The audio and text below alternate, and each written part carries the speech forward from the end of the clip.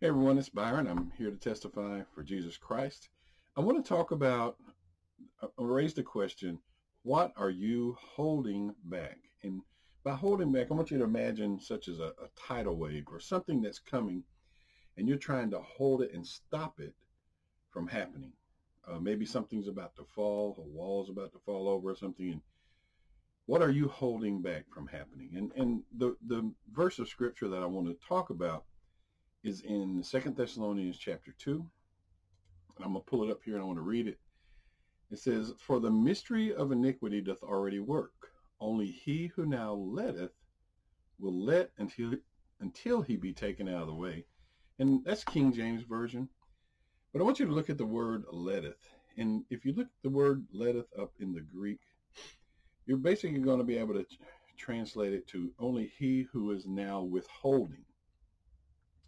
And you can see within the sentence, it's talking about a mystery of iniquity. And iniquity is bad things. So if you consider you have to have a certain standard in life, let's just say like it's the law of God, that's a standard, the standard in which we were to live by.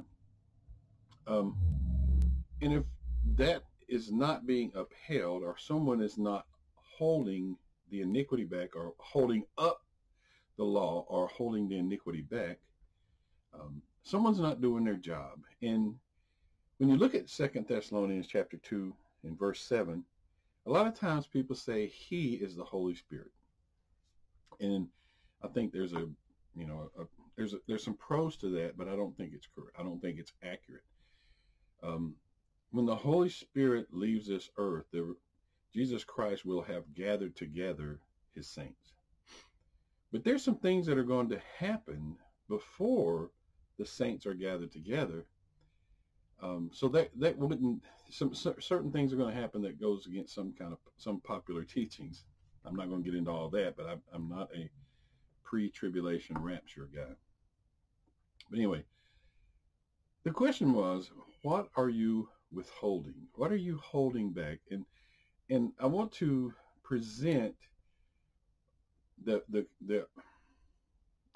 to paint the picture here. You belong to a family. You belong to a neighborhood. Maybe you belong to a church, some local body.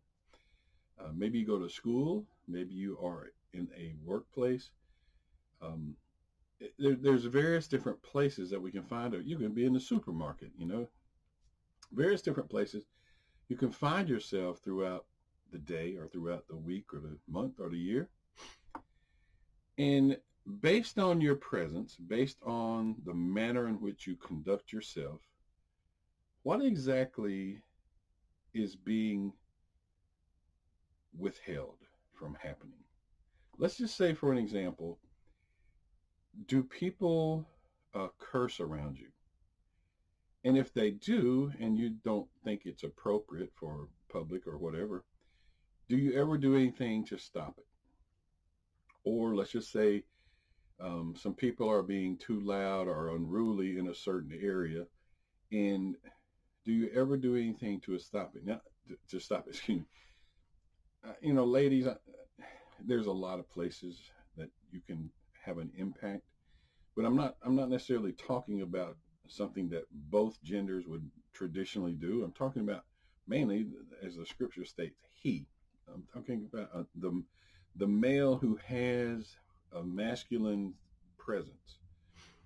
Um, and that can be literally or it can be spiritually, such as who is equipped with the Holy Ghost, such as testosterone, the Holy Ghost, strength, to withhold things.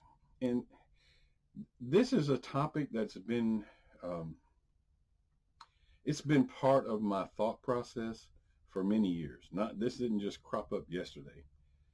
Because what I have learned and what I've studied and what I've came to understand over time is that currently in the society in which we live, and I can say this is global, this is not just the United States, there are a lot of weak, extremely weak men. And I can say that from a a manly or physical, fleshly perspective, such as low testosterone, maybe, maybe not, but just lack of courage for sure. But also lack of men and women in this category, in this case, who lack the drive or lack the leading of the Holy Ghost. The Holy Ghost is not active in their life, so they do not feel the role that they should feel. So in essence, you could say, well, let's just say, could the Holy Ghost's presence in people be diminished to this point that it is as if the Holy Ghost was not in the earth? I'm not saying that could be the case, but what if it could be? What if that was the actual thing? If the Holy Ghost was in you but not operating actively in you, so that your presence didn't salt the earth, then could iniquity abound? And and I just want to present that. That's the first little portion of the presentation. The second portion of is, now, how has society degraded because you or we or me have not been the salt or have not provided the withholding process, or have not shined our light into darkness, or have not been the light of the world? So what has occurred in our society as a result of that? And specifically, I want to just tell you, let's just do the study of the word normal. No matter where you grew up, no matter what you were exposed to, no matter what you became accustomed to, you could pretty much say, well, that was normal for me. You could say it was a great life and that was my normal. Or you could say, oh, it was horrible, but that was my normal. So whatever situation you find yourself in, you're in your quote unquote normal. So what if things had become so bad that your normal was so far from biblical truth, but you accepted it and you decided, well, there's nothing I can do. I don't know what to do. And you just let things go on like they are. And your society around you, as a result of that, will continue to degrade. It's the mystery of iniquity. You know, monkey see, monkey do. It gets worse and worse and worse and worse and multiplies. And pretty soon, you got kids running around that don't have a clue what the truth is.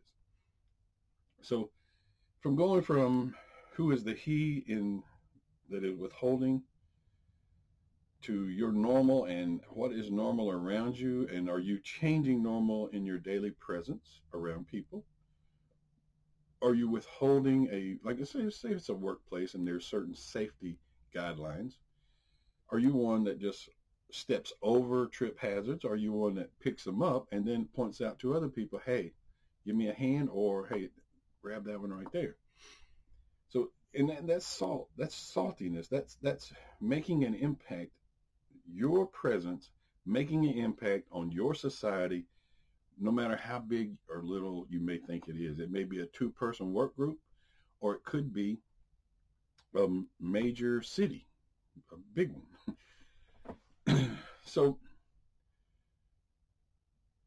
as a result of not being the salt of the earth, as a result of not making change or upholding a standard, or as the case with this verse, it says, it uses the English word letteth, and I think that's probably archaic at this point. But basically, it just means if you're not withholding things from coming about, Jesus said, if you're not the salt of the earth, if you've lost your savor, what good are you? It's got to be thrown out, cast out, something like that.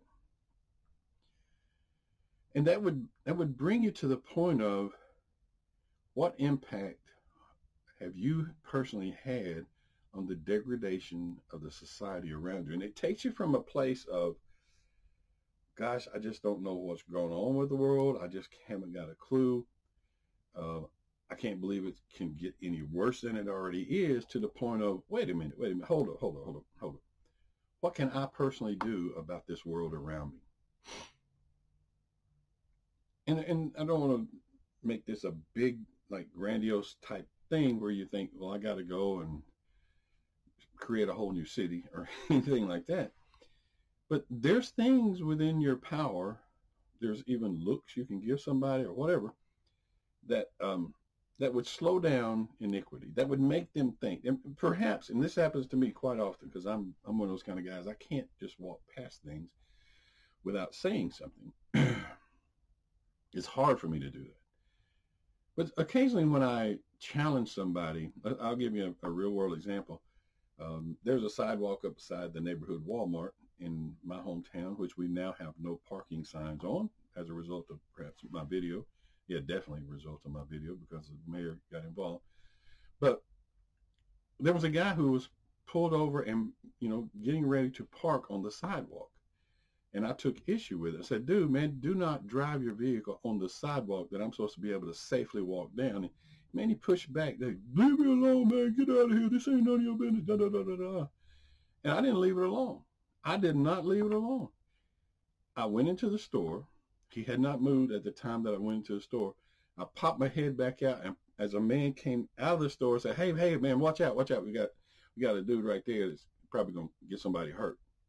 Said it loud enough so that other people could hear. I rebuked him. I exposed him for who he was. I went into the store, and I was in there quick, in and out. Boom. He was gone. Not only was he gone from the sidewalk when I came out, I couldn't find him in the parking lot. So he withstood me to the face because he, got to have that little, but in reality, he knew I was right. So what are we doing to affect that in our society? And I'm not trying to ask you to put yourself in harm's way. I'm not kindling, hopefully not kindling anything within you that would put you in danger. But I am asking you, do you have saltiness? Could you be the one holding back iniquity in your little sphere of the world? And the one thing that has come to mind, and I'm going to end with this point here. That's like 3 points. Start with the mystery of iniquity and who's withholding, and continue on. Are you being salty? Are you the person? Are you it who's holding things back or whatever? But then finally, I just want to say, there is a person around you whose normal will blow your mind. Like if you were to be secretly in their house and things going on inside their house, but they weren't able to observe you would probably fall over, just faint. You'd be like, I cannot believe the conditions this person has to live in. There was a girl back a long time ago when I drank heavily. The judge made me go to AA, and in AA, I ended up running into a girl that I had gone to high school with. And she told me that she was prostituted by her parents when she was in middle school and high school. So she would go to school, come home, have to live the life of a prostitute in her home while her parents entertained guests for that purpose. I couldn't believe it. I was like, wait a minute. This is, I live in Decatur, Alabama, and this was happening then back in the 80s and maybe late 70s. I could not believe this was going on, so that was her normal. Can you imagine somebody living around you that's their normal, and